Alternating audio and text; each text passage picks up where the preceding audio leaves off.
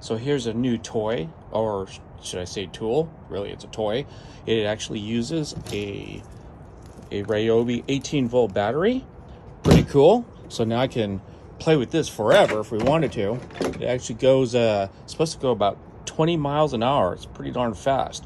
So anyhow, here's the Ryobi battery. Pop that sucker in there. And let's give it a try. Here we go. Let's give it a try. Don't be scared, Frank.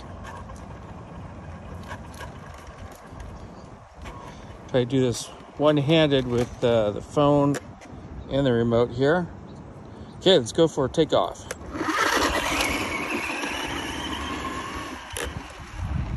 Okay, that's pretty quick. Where'd it go?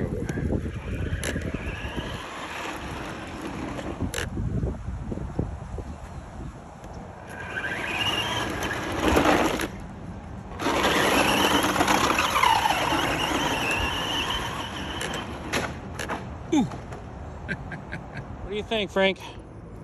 Huh, buddy? What do you think? You like it? It's pretty cool, huh? Oh, I guess you don't like it. Let's see how far it can go, huh?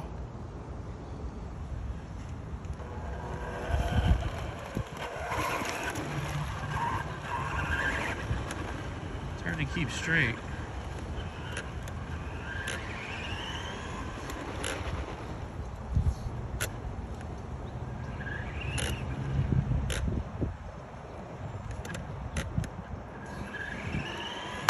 Ooh.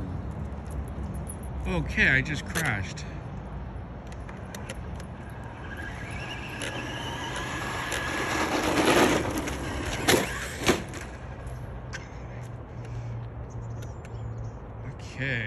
Okay, that was pretty awesome. That was fun. So the controller does have a steering wheel calibration here, which I did notice right off the bat I needed to adjust it because it was steering just one way, but it works fine.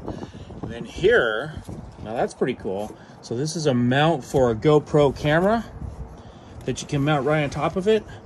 And I actually have a GoPro sitting around the house somewhere that I can put on top of there.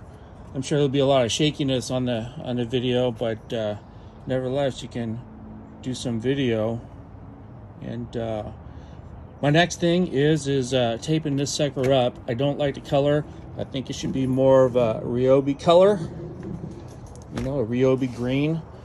Still got to think of how I want to make it. I don't want to just make it all Ryobi green. I want it to be sort of cool. Beneath I had an extra body that in case I messed up, but yeah, we'll see what happens.